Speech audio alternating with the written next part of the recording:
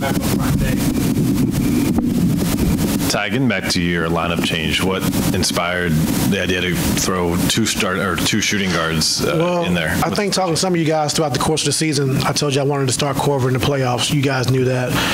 But, you know, with the passing of his brother and then missing the last two or three games with his foot and then being sick, you know, he just wasn't, he didn't think he had a rhythm. And he said he didn't think he had a rhythm either. But, you know, talking to him when he missed practice the other day, I said, well, you know, I want to start you like the same plan.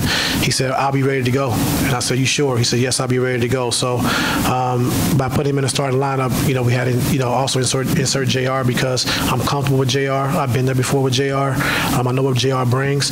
And then he can guard Oladipo as well. So that was the reasoning. Ty, you said you wanted to see a more of an aggressive approach from LeBron James. Obviously, you got it. How much was that him taking over? And how much was that you adding some shooters to give him more spacing to deal with? A little bit of both. You know, I think he did a great job just being aggressive, you know, attacking the basket early, setting the tone, you know, for our team. And defensively, I thought we were good again tonight, only giving up 6 threes. And, you know, when you blitzing and you scrambling around, you're going to give some points in the paint with the bigs, but we'll take those twos over the threes. And, you know, 2 games in a row, they haven't scored 100 points. So, but LeBron definitely did a great job just setting the tone early offensively, and they got our defense going as well. Clearly altered the starting lineup a little bit, and you got a lot out of LeBron. But did you get everything you wanted to see out of the other 4 guys as well?